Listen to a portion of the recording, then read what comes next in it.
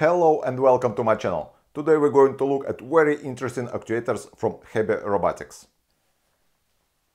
I have three actuators here for the test: X816, X89 and R83. As you can immediately see, all these actuators have hollow shaft. Like this you can easily pass the cable through it. Also I have some brackets here, so like this we can construct something with it. Actually, this is one of the nice features of these actuators, that you have all the accessories in order to construct different robots. So basically, if you have money, you can buy a lot of pieces like this and construct legged robots or robotic arm or whatever you want. Another nice feature about this actuator that it's very easy to connect. You don't need any additional electronics. All you need is to connect the power, connect it to your local network, and afterwards any computer which is connected to the same network can control this actuator. All these actuators have cross-roller bearing on the output shaft. Like this output shaft can take loads in different directions. Also, these actuators have the position sensor on the output shaft. Yeah, and this is what is called elastic series actuator, meaning that they have a special spring inside or elastic element inside, and with this they can measure the torque very precisely. And they need to do this because they have a really high gear ratio. They have a tiny small motor over here and a gear ratio I think around 100 or even more than 100. And because of this high gear ratio and gear train with several gears, they have a backlash, quite noticeable backlash. Here I have the three actuators with the different parameters. This one is powerful and slow. This is fast and less powerful, and this one is in the middle. And here some essential parameters about these actuators. Just a couple of words about why I'm doing this video. And for me, the main purpose of this video is to learn. Because this company, HEBI Robotics, they have a really nice track record. They build a lot of robots using these actuators, and these robots are working properly. They sell these robots, they're making money with them. And so I would like to look at the actuators, find out what is good, what is bad, what is really nice, and see what we can implement in our DIY robot arm, in our DIY actuators. So our main purpose is to learn here. Let's continue. So actuator we're going to fix to this bracket, and the bracket goes here.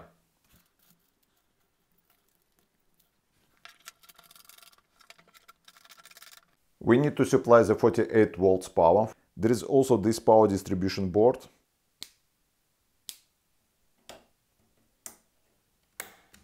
And power on. Ooh, different lights here. Green looks nice. Probably this means everything is okay. Now let's run Scope. This is a program from HEBI Robotics. And we see this one.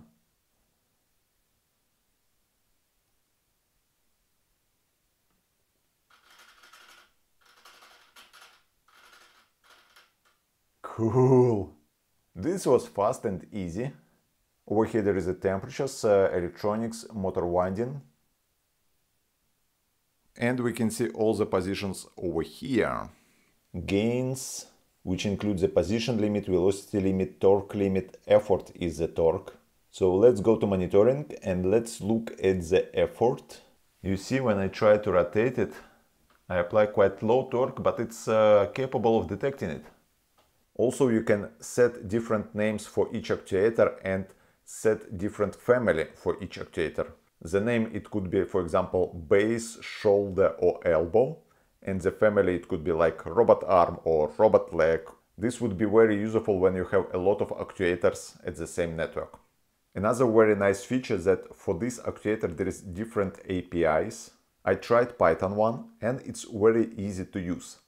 So on the GitHub you can find all these examples, and you can go from the example 0.1 to the example 0.7, and they kind of increase the difficulty with each example.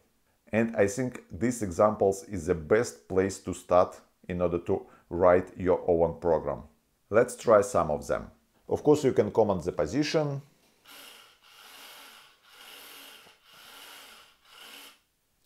And it gives you this nice graph. Another nice feature is that these actuators, they have IMU sensor inside. So you can measure the position and orientation of this actuator. And for this we can use API. Let's run this Python program. And so if we move our actuator, we see this on this graph. And we can use this IMU sensor in order to do some fun stuff. For example, I just wrote a small program, and with this small program we can do this.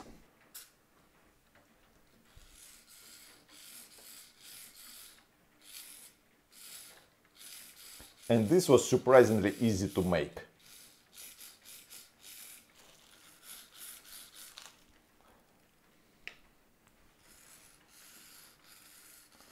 This is cool. And the same program we can use to look at the IMU of the mobile application. We just need to put the right family name and module name. And as you can see, with the same program we can look at the orientation of the iPad, iPhone, smartphone, or whatever you use. And you can also do this.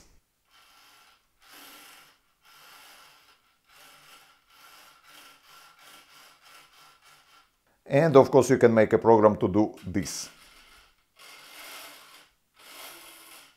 And of course these very sensitive torque measurements we can use for the collision detection. Test with an egg.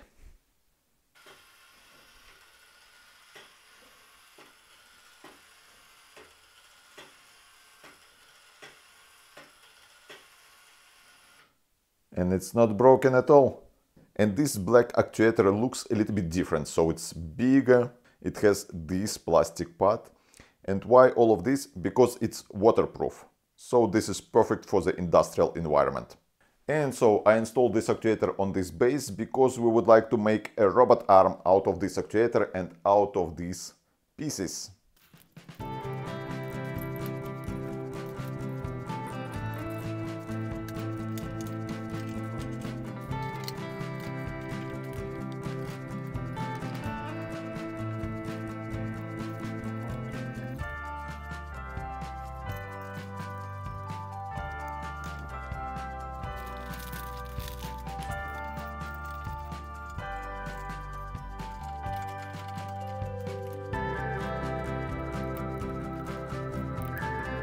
And it's done. I ran out of screws, so I need to find a couple of screws for here. But essentially everything is done, the assembly and the wiring.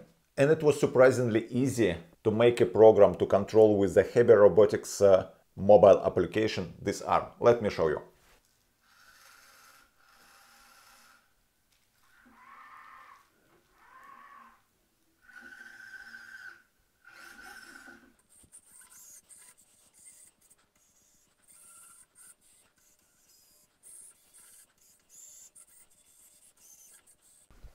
Nice.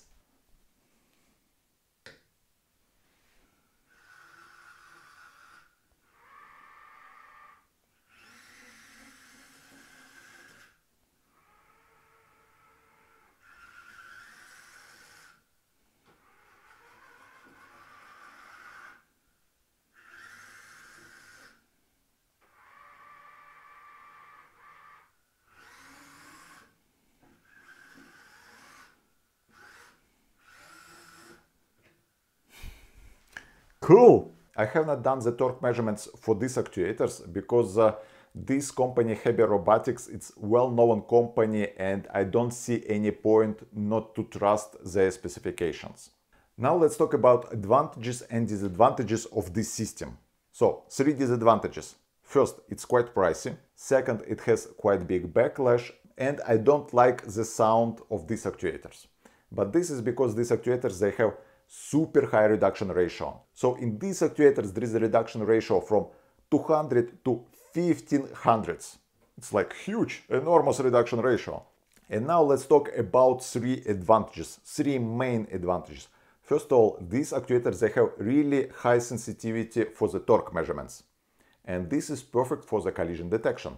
And also they have the encoder on the output shaft, like this they can partially compensate for the backlash.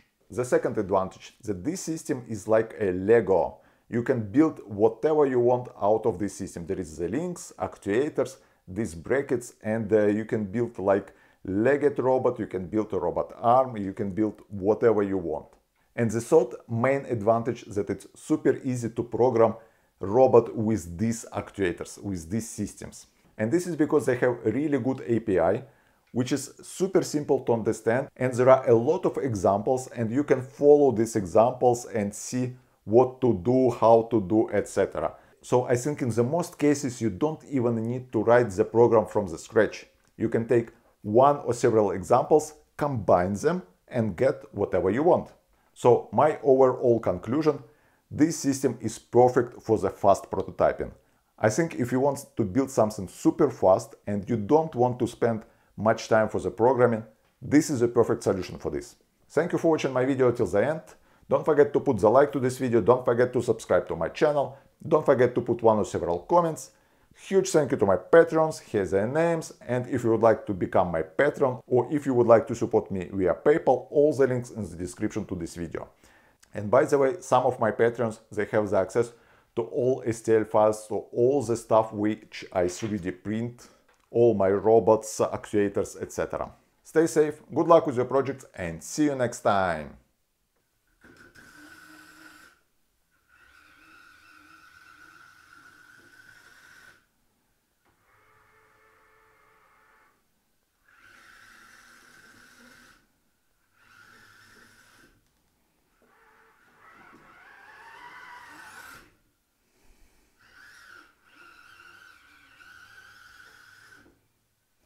Nice!